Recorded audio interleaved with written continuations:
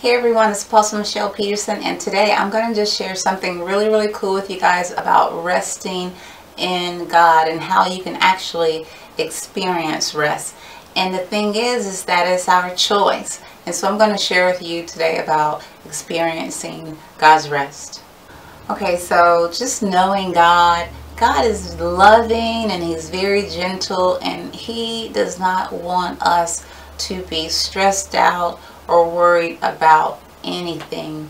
He really doesn't. And here in Matthew 6:34 it says, "Take therefore no thought for the morrow shall take thought for the things of itself. Sufficient unto the day is the evil thereof." And so this is the Lord saying this, Lord Jesus saying this, because He doesn't want us to focus on tomorrow. If we're focusing on tomorrow and then we have things going on today, you know, we're just going to have too much going on. You know, we're going to get stressed out and worried and all of that. He doesn't want us to focus on all of that. The Lord basically, you know, is going to take care of us. And so the Lord doesn't want us to be worried and stressed out about things. And like I said earlier, whether you rest or not, or whether you worry and whether you are stressed out about things, it is our choice. It's our choice to rest in God or to be stressed out. And I'm going to share with you two things that you can actually do to enter into God's rest. Okay, so first I'll just share some things that I have. First of all, rest comes whenever we totally give everything to God. That's when rest comes. And I'm going to share a really cool testimony with you guys about my finances, about giving my finances to God and how you can give your finances to God also and actually rest in it. But rest actually comes when you give everything to God. If you have everything on your shoulders and you're trying to take on the whole world and trying to do everything, you know, yourself, then you're going to be stressed out. You're going to be weighed down because you're trying to do everything. And you're trusting in yourself to get everything done. So whenever something happens and you're not able to do it, and then you're worried and stressed out. So first of all, you have to take off all of those things and give all of that stuff to God. That's the only way you can be worry free. You know, if you take it off of yourself, take that yoke off and place it upon God and give it to Him and leave it there, basically. And that's number one of you know, receiving rest. So in Matthew 6:33 it says, "But seek ye first the kingdom of God and His righteousness." That's important.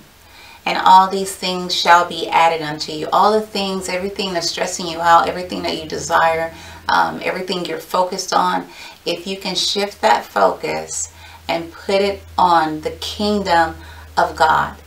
Seek Him. Seeking Him is putting your focus on Him. Like when you're worshiping Him, you're spending time with Him, you're focusing on Him. That's seeking Him.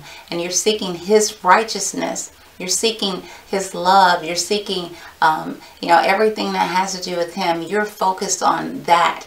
And you're focused on that being your life, you know.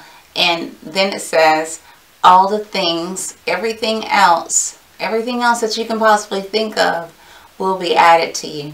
Okay, so your focus needs to be totally on God. That's how you rest.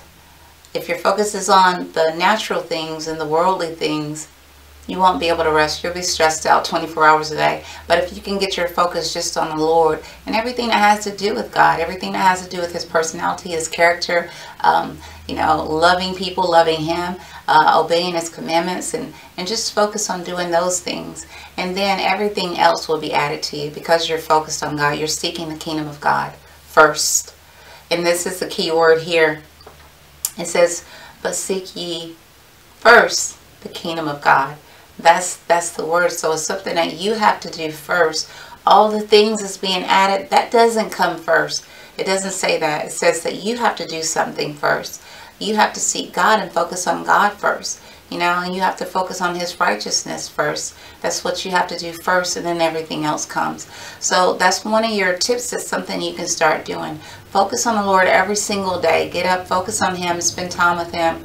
Seek His advice, seek His help, seek His guidance, seek everything from Him that day.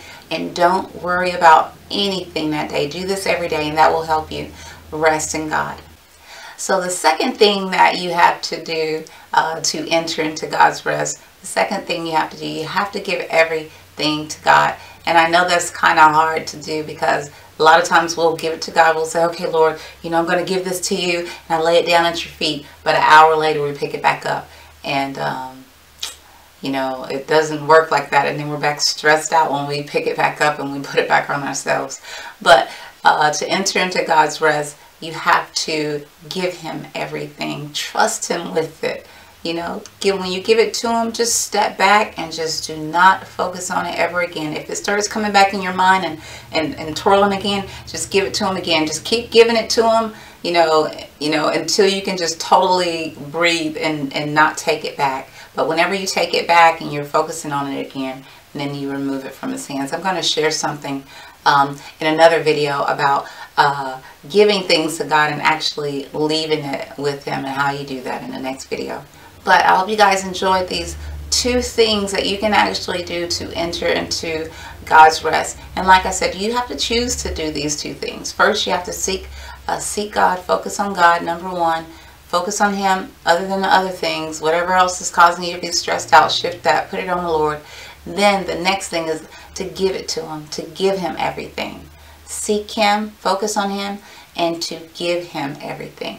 Then you'll be able to rest. You can take those burdens off, and then you can get some rest. So I hope you guys enjoyed this teaching, and I will see you in the next video. God bless.